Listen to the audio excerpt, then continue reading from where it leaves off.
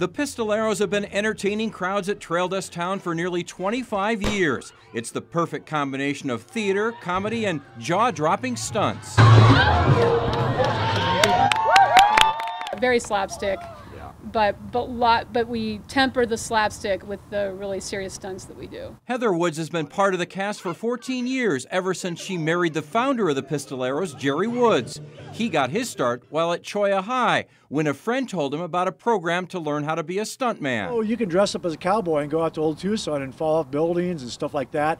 And it sounded really like just a lot of fun. In the mid-90s, hoping to cash in on the popularity of the movie Tombstone, Trail Dust Town built Dragoon Street with the idea of recreating gunfights. With a couple of friends, Jerry created a Wild West gunfight show, auditioned for the owners, and they hired me on the spot. They were originally called the Dragoon Street Players. That quickly changed to the Pinnacle Peak Pistoleros, eventually shortened to the Pistoleros, tightening up the name just like the show. It's gone from just a very simple kind of disjointed gunfight show to just an amazing, tight, professional show. He credits his wife Heather, with her theater background, for making the Pistoleros a more professional show. If we would worry more about entertaining the audience for their entertainment and not our own, then we'd probably bring the level of the show up a lot. And so we started concentrating on that. The husband and wife duo have been writing and performing together since 2006. In recent years, they've added their kids to the show, including Noah.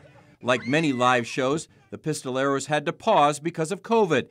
Then they were dealt a serious blow when the owners of Trail Dust Town decided to no longer offer live entertainment. So the Woods family had to mobilize to save the show. Our fan base helped us to raise the money to put the show together, and we came back as the Pistoleros Wild West Show. The support that we've gotten from our fans is why we were able to be back here again. If it wasn't for them, we wouldn't be back. The show must go on, and it has, with the Woods family now in charge. The show must also go on even when dealing with injuries suffered during stunts. I've broken my nose 3 times. I have a broken collarbone. I've broken my tailbone twice. She also fractured her skull in 3 places and tore ligaments in her knee. But I don't think that there's anything that any of us would rather be doing than this. With the fear of suffering a major injury, Jerry invited me to be part of one of their scenes. That's it. Draw!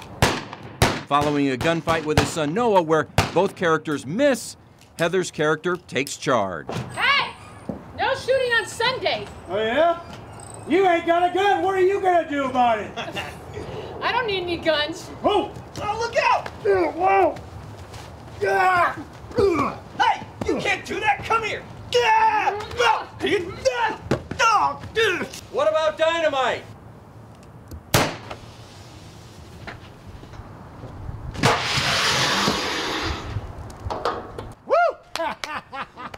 Good job!